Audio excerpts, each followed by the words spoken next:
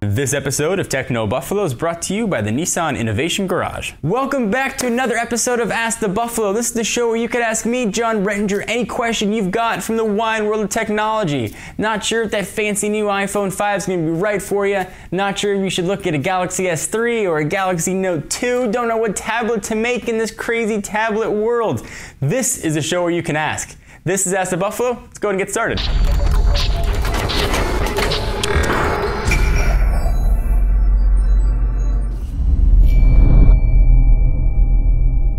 This week we're going to talk about the next Nexus device, the next rumored Android operating system, Windows Phone 8, the Galaxy Note 2. Say what you will about Android, but they've been very good about updating their operating system about every 6 months, usually with new hardware. And that's what our first user wants to talk about. User RedGeek97 asks, John, do you think there's a new version of Android that'll be released along with the new Nexus phone this year, even though Jelly Bean was recently released? That's a great question. Yes, I absolutely think we are going to see a new Nexus device as well as a new Android operating system before the year is out. I know we're all the way in the middle of September, but hear me out. So the latest Nexus device that we've got right now is a Galaxy Nexus, a very nicely spec'd dual-core phone. It's actually one of my favorite Android phones out now, but it's no longer the flagship Android phone.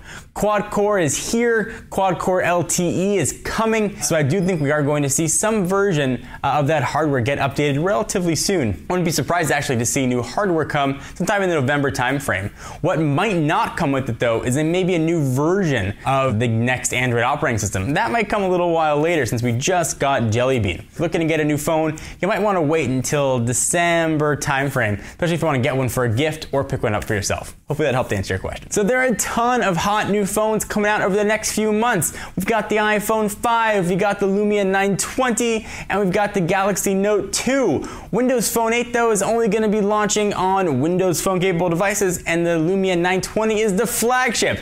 And our next user wants to talk about Windows Phone 8. User Corian asks, hi John, I'd really like to know what you think about Windows Phone 8 and the Nokia Lumia 920. So I generally try and reserve my reservations on phones to actually get a chance to hold them, play with them, use them, experience all their phone action.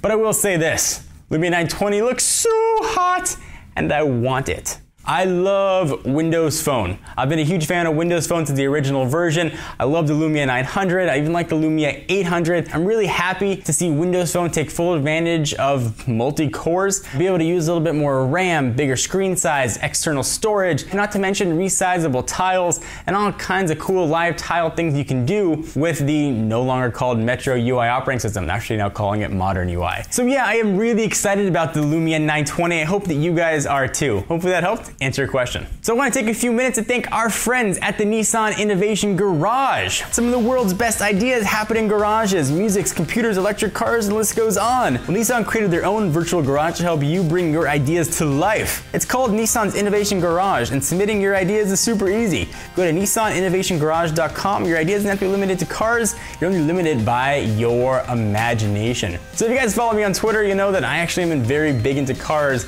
and I'm big into electric cars. One of the problems with electric cars, you forget to charge them, or the charging takes a long time. What I would like to put in my garage is I would love to have inductive wireless charging with my electric car. Pull it in, get a quick charge, be able to charge 80% up in 30 minutes without plugging anything in. That would be awesome. All I gotta do is pull into my fancy new garage, wirelessly charge my car, and I will be good to go. That'd be one killer feature that I'd wanna have. What do you guys wanna have in your innovation garage? So I loved the original Galaxy Note. It's probably one of my top 3 favorite phones of the past year. 5.3-inch gigantic screen, S Pen action. It was rocking at the time, the latest version of Android. I absolutely loved that phone, but the sequel is here. The Galaxy Note 2 is coming presumably to every single US carrier as well as an international unlocked version, bringing with it ice cream sandwich, quad core, LTE, fancy new updated S Pen, and Jelly Bean on board. I cannot wait for the Galaxy Note 2. And that's what our next user wants to talk about. User Matthew Benjamin asks, when do you think the Galaxy Note 2 will come to the US? How many weeks or months? This is the phone that I am most excited about out of any phones coming out, iPhones, Lumia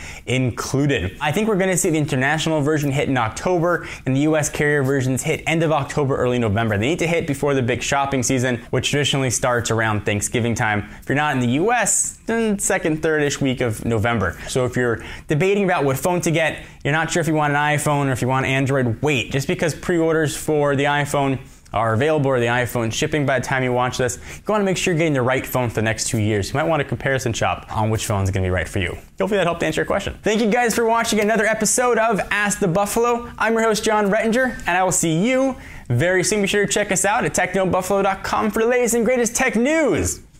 Bye-bye.